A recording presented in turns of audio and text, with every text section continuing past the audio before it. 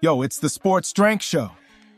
Today we breaking down Coach Prime's post-game comments on Colorado's embarrassing loss to Stanford. I'm Brother J Triple Dub with my man Rich the Brit. Good day, sports drinkers.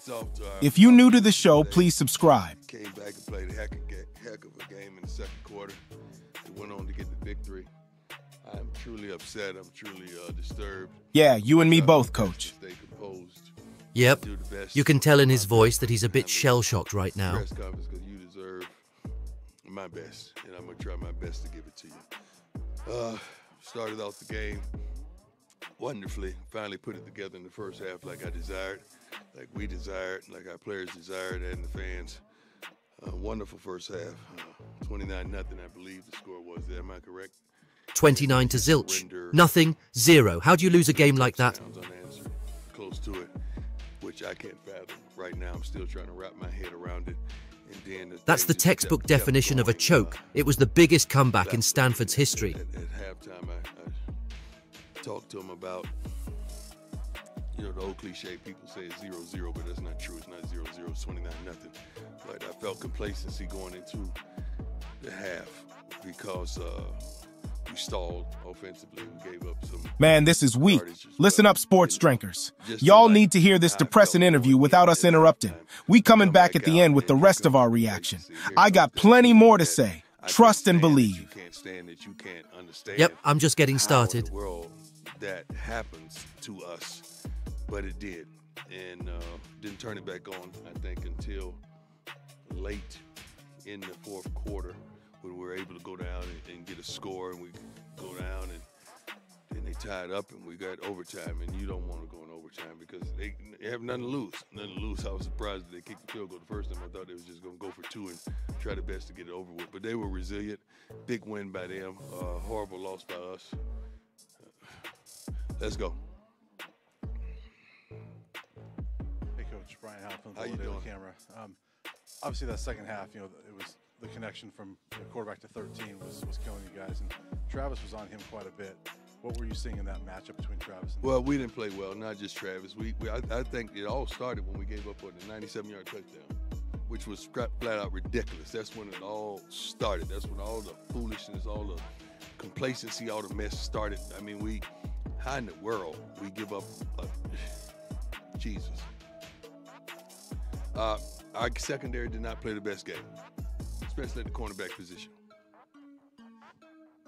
Coach, Matt Smith, 104 through the fan. Yes, it seemed sir. like in the second half, maybe just some communication issues there with the coaching staff. Did you feel that? In what regards? Substitution errors. Substitution on defense? Yes, sir. Yeah.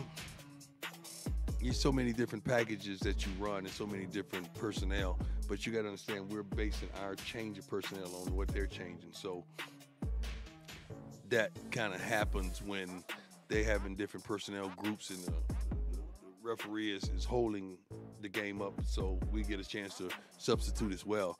What was happening is one guy was coming off the field appropriately, and he saw something, and he stopped. So that gives us 12 men on the field. It was things like that was transpiring, which we can't even wrap our head around it because we practice this stuff repeatedly. Again, along the same line, some of the substitution things, the penalties.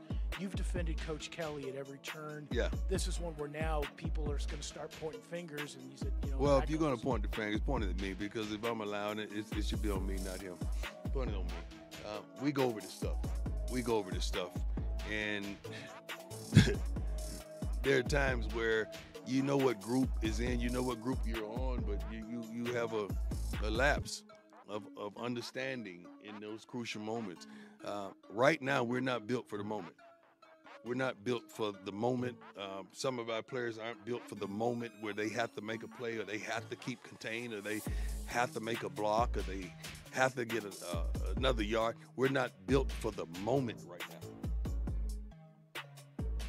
Hey, Coach, Tyler King with the Denver Gazette. Yes, sir. You guys had 17 penalties tonight. That was something that was positive for you guys early in the season, was the lack of penalties. I didn't know it was that many. What has led to the amount of penalties you guys have been accumulating over the last couple weeks? Not being smart, not being disciplined, not understanding the moment. That's what That is. Yeah, that's what that is. Hi, Coach. Adam Lister, Tiger 24/7 Sports. We saw Trevor Woods play a little closer to the line of scrimmage, linebacker tonight. Yeah. Is that a matchup with Stanford, or do you like him in that role? No, I love him in that role. I really do. We have some good safeties that we have, and Trevor is that kind of team guy that's going to do whatever he needs to do to help his team, and that's something that I'll do that, and I think he played well. I haven't watched the film yet, but thank God that he's willing to sacrifice what he's accustomed to doing to help us improve ourselves. Hey, Coach. Jake Schwannis, DMVR. How Just you curious doing? about Travis, just his conditioning. What do you feel like that His was? condition is great. It was just some plays he made, some plays he didn't. Just so happens the plays that he didn't make at the end are magnified. But the plays he made kept us in the game. Hi, Coach. How you doing? Nikki Edwards, Hughes Sports Report. I remember you said before that Shador puts on his cape and saves these games. For Right. you. What kind of happened in overtime where maybe there was miscommunication on that play when it turned into an interception? Yeah, What were you first of seeing? all, he should have never thrown the ball. Should have never thrown the ball. I don't know if they played it on a replay to show what happened with receivers on that play. Did they show it? Right. Yeah, what happened? 'Cause I want to see it because I know what happened. I want to see what they showed.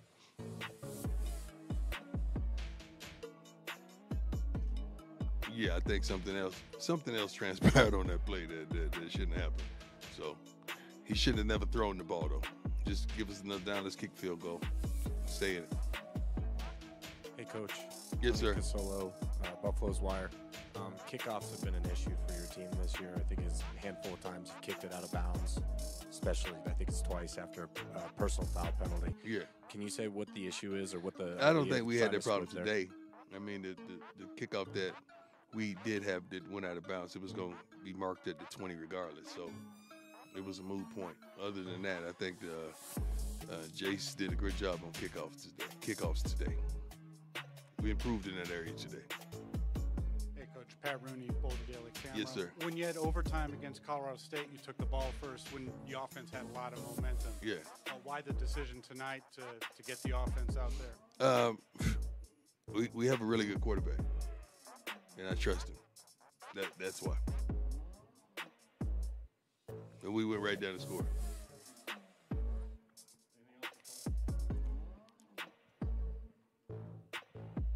Coach, you mentioned the complacency with this team. You guys now have 2 weeks before you play again.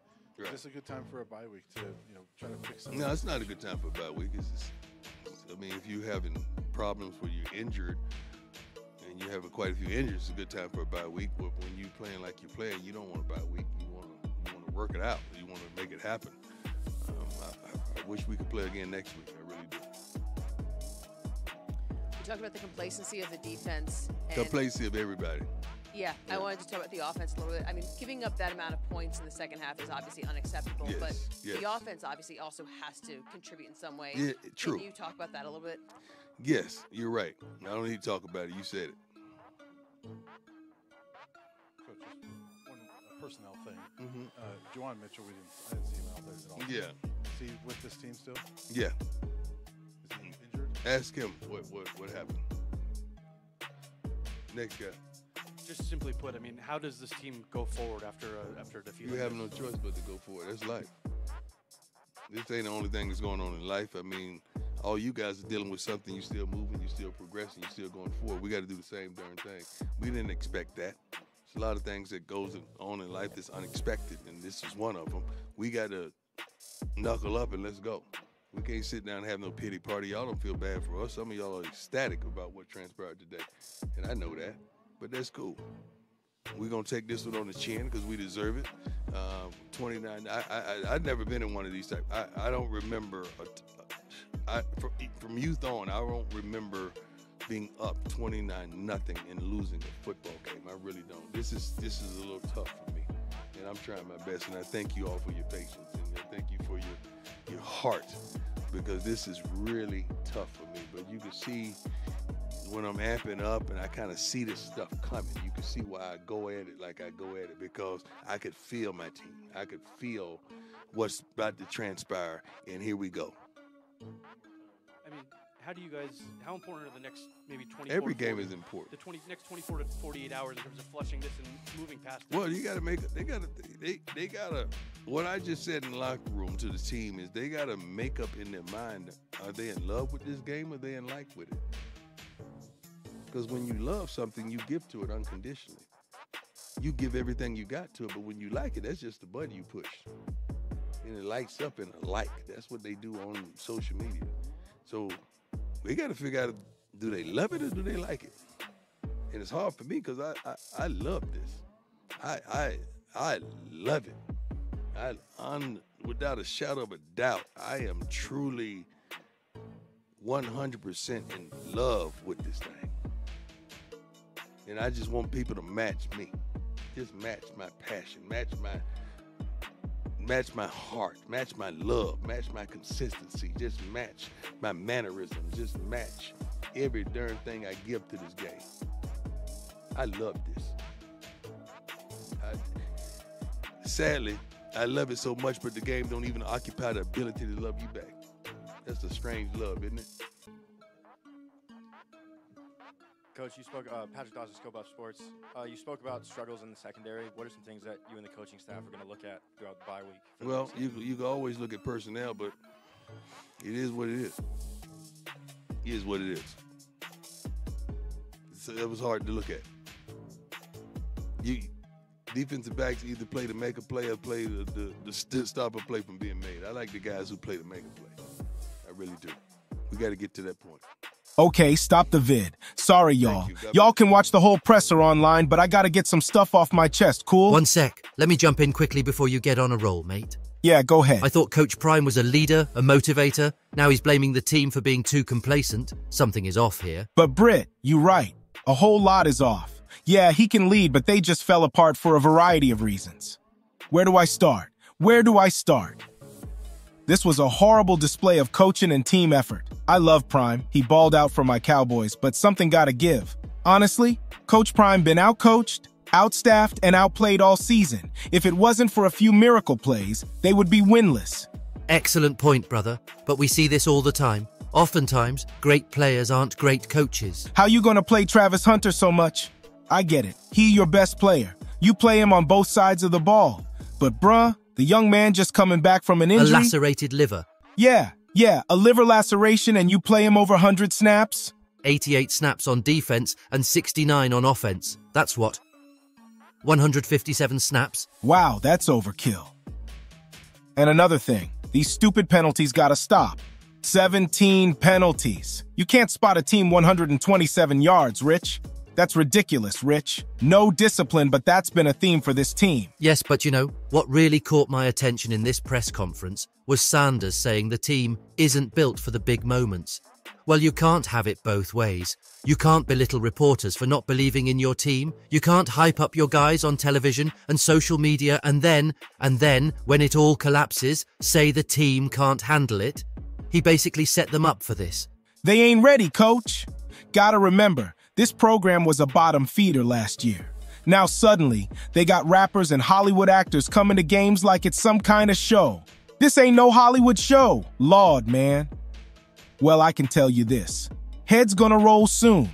But with the right staff and front office, Coach Prime can excel. I truly believe that.